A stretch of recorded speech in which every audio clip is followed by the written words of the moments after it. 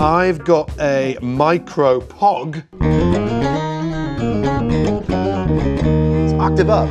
I've just got the octave all the way up there, and then I've got dry on about 1 o'clock as well.